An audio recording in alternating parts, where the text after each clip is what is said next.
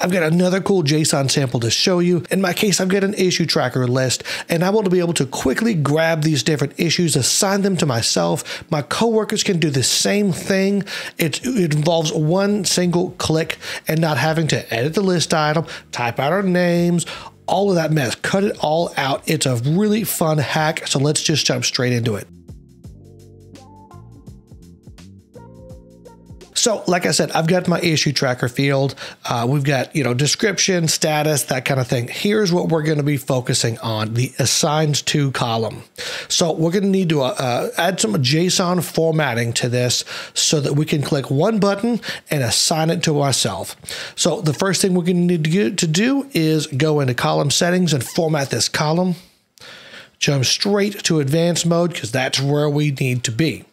Now we're going to go over to this sample, and there's a few different ones we're going to grab. Here's what I want to do first. I want to do the assign to me single.json. We'll click this copy raw file button. That'll copy our JSON, and we'll paste it straight into here. Now, there's one change we'll have to make, and that is getting the internal name of the column. We need to grab that. So what we're going to do is cancel this, go to the list settings, because we need the internal name. Here's the most reliable way to get that. You click on the field that you want to check into and look at what the last part of this URL is. You'll see field equals, and then in my case, it's assigned to 0. So in this case, that's the internal name. Assigned to was already taken by the system, so it added a 0 to the end of this. So we'll need assigned to 0. We'll go back to the issue tracker. We'll go and format this. And then we'll change this to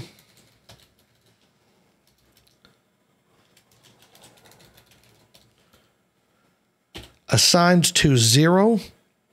Oh, and by the way, if you're not familiar or you're not that comfortable with understanding what all of this mess is, all this JSON, I've got an online course for you. It will talk you through the entire process from beginning to end, understanding what JSON even is, how it's used to do formatting, and what all of these different things are. My students have been thrilled with this course, and I just added some more lessons to it recently.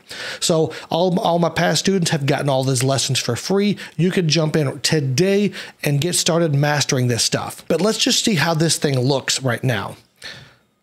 So let's close this and go back to the beginning of this list. So we've got this field here, assigned to me is what it says. And if I click on this, my stuff pops right in there. It's that simple. And I recently updated my profile picture in here so that it hasn't been updated inside this list yet.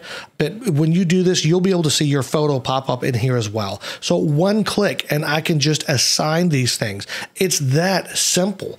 One click. I don't know why we haven't had this feature before. And the person who thought of this was Tetsuya Kawahara, a friend of mine and a fellow MVP who creates a ton of these JSON samples. You've seen me cover a few of his already in the past. He's really sharp with this stuff as well. So thank you, Tetsuya, for this. This was awesome.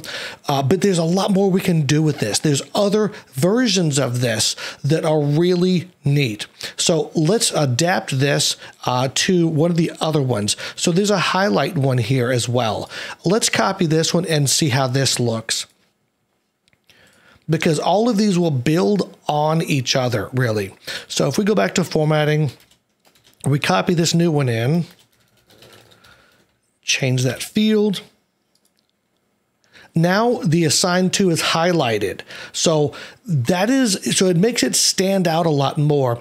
But where this is really going to be valuable is when we change this to a multi-select field. So let's edit this and we'll allow multiple selections. Now we don't have anybody else in here right now, but we can fix that. We'll just do a manual edit here, and I'll add in some more people.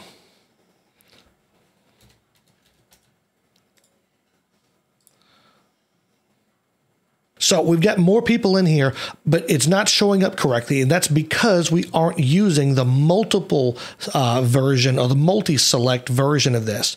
So there is a non-highlight version, but I really like the highlight. So we'll do the highlight multi.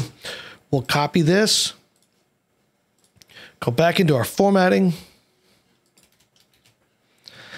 and then like before, adjust this so our field is set. And now look at what we've got.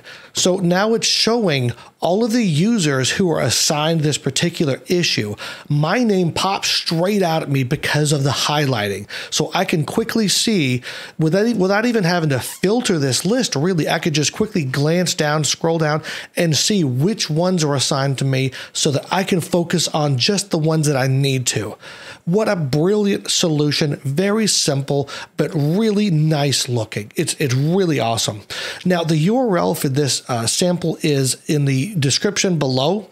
You'll see all 4 versions here. You'll see a animation of kind of how this thing works in all the configurations at once. Any other notes that you need to know to implement this, like changing that one field that we had to change, and any view requirements, which in this case, all you need is a person column. That's it.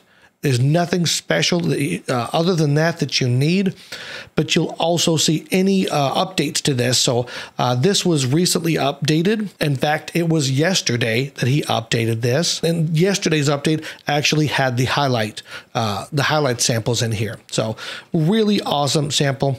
Try this thing out in your environment. Let me know in the comments what you think about this and what you think about these JSON samples. They've been very, very popular on my channel. It's really fun to see what other things you can do with JSON formatting, and it's incredibly fun to show you what you can do with this, because it doesn't take any actual development. You don't need to use TypeScript, JavaScript. You're not using Power Platform. You don't need to learn Power Apps, and you can create very nice, visually rich solutions right embedded in SharePoint. So it's really, really cool. If you want to see another JSON sample, click up into this video where I've got another one that's awesome. I've got a whole playlist of these things, so check out my playlist to see all the other samples that I've got. I'm just going to keep cranking these things out since y'all are loving it. I'll see you on the next one.